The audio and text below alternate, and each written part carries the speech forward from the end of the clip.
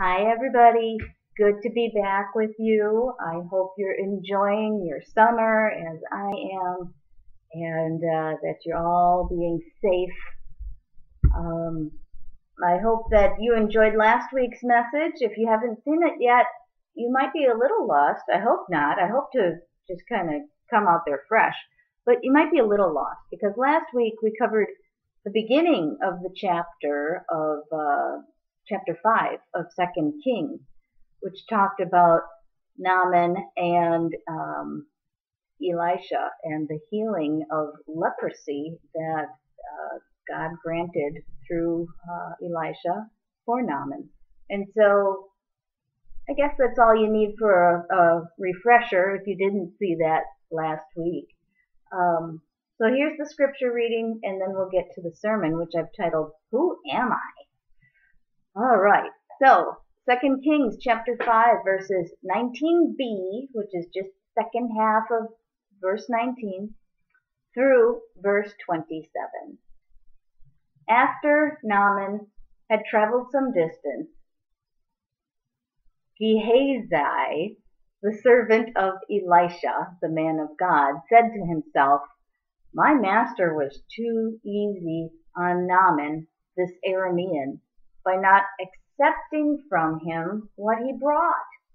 As surely as the Lord lives, I will run after him and get something from him.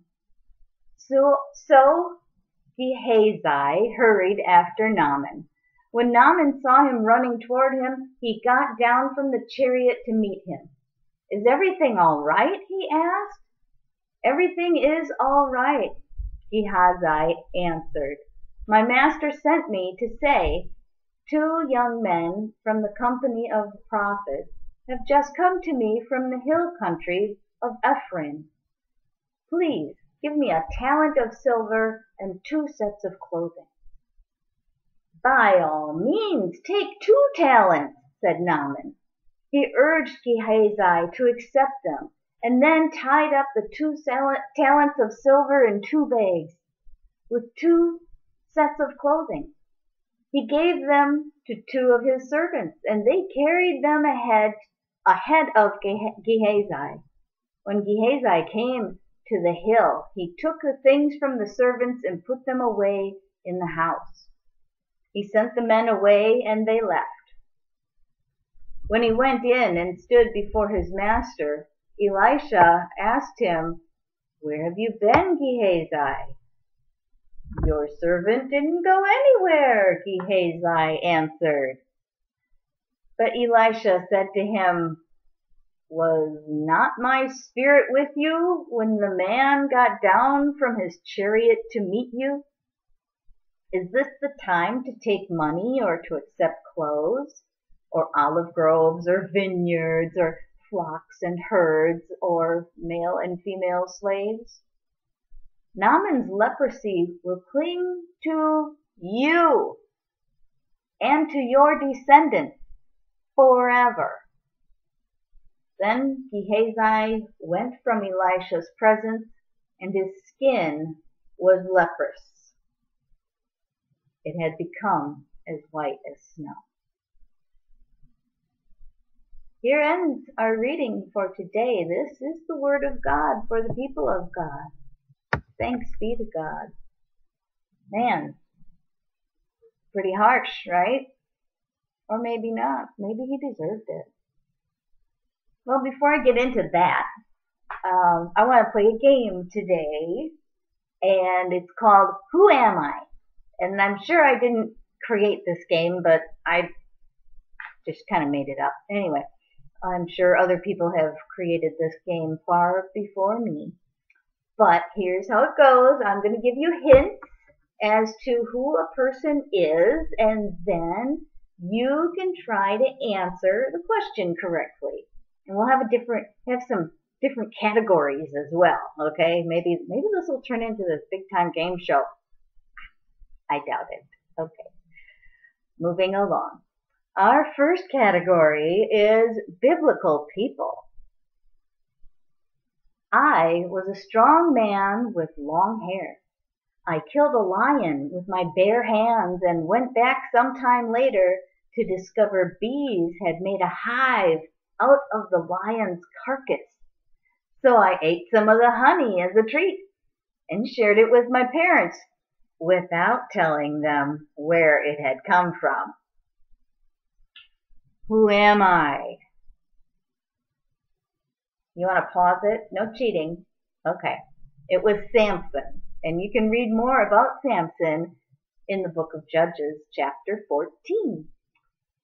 All right, here's another one. We're still in the biblical people category.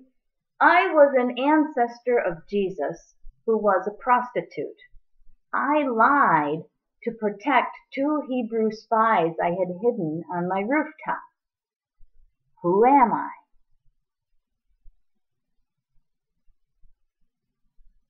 Okay, well, I hope you guessed Rahab.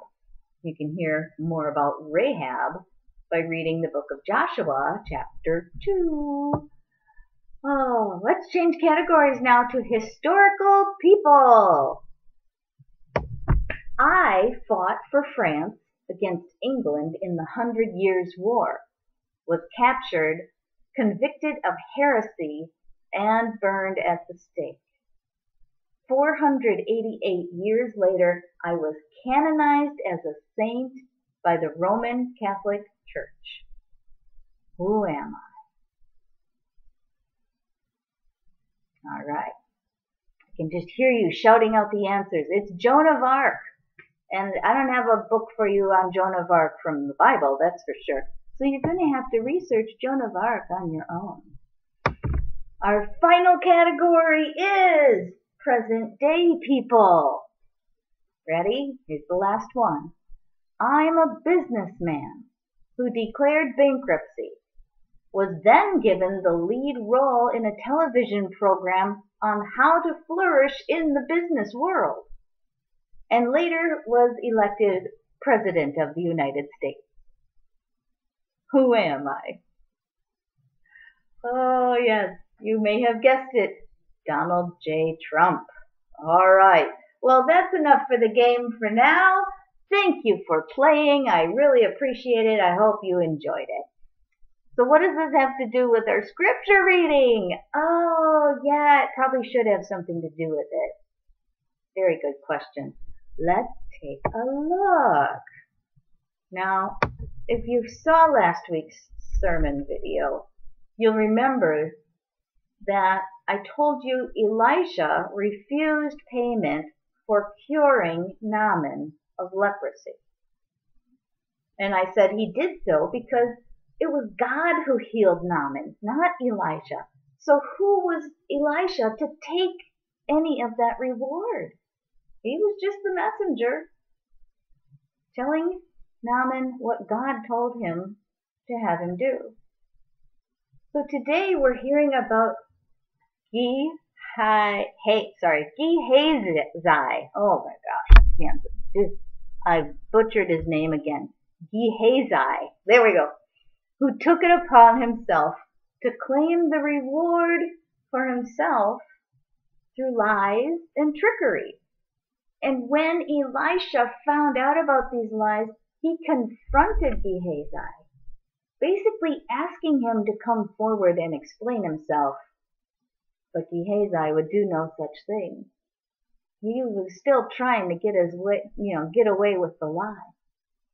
He still thought he had gotten away with taking 150 pounds of silver, valuing at roughly $45,000 in today's market, and plus, of course, those fancy 2 new outfits. Don't want to forget about those. My question, I guess, today is, did he forget who he worked for? I mean, Elisha was a prophet of God. He had a direct line to God. Did Gehazi forget that Elisha once sent 2 female bears after 42 mean boys who made fun of him for being bald? That was their only crime, but he wasn't having it, so he sicked 2 bears after them. It didn't turn out well for the boys, by the way. Did Gehazi forget that Elijah could end a drought or bring someone back from the dead simply by asking God to do so? Well, apparently so. He forgot a lot about who he worked for. Because if he had remembered any of these things about his master, then why would he have gone after that money? I mean, who was Gehazi to deserve such wealth if Elisha wouldn't accept it? Now, unfortunately, it all came down to greed and covetous desire for Gehazi. All he could think about was those millions of dollars worth of gold and silver on its way back to Aram with Naaman. And come on, he's not even a Hebrew. He's a Syrian. Come on, why do they get all the money? Why shouldn't some of that Syrian wealth stay here in Israel? Why shouldn't Gehazi have it if Elisha didn't want it? That's what was going through his head, no doubt.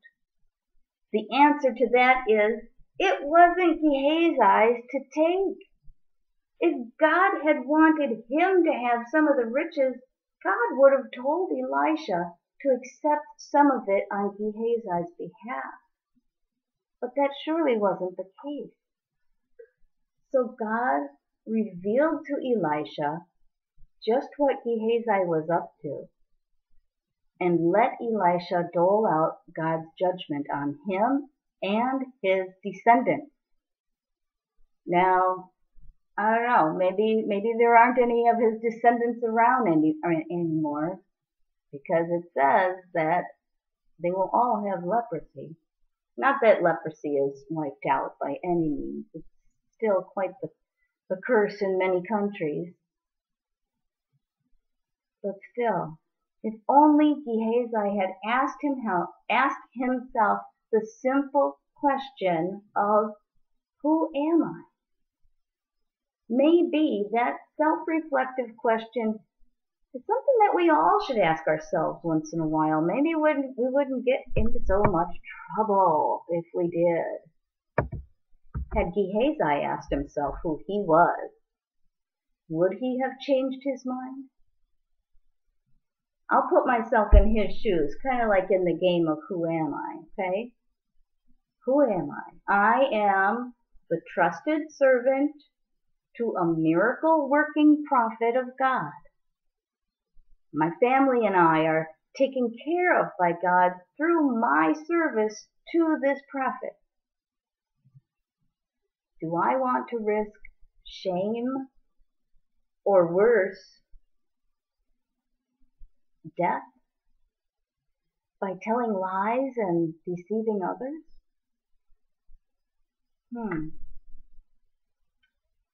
I think Gehazi would have changed his mind if he had asked himself, who am I? So what about in our own lives? Will this work for us? Asking ourselves, who am I? Well, let's give that some thought. I'm going to put myself in a scenario. This isn't my scenario. I made it up. Okay.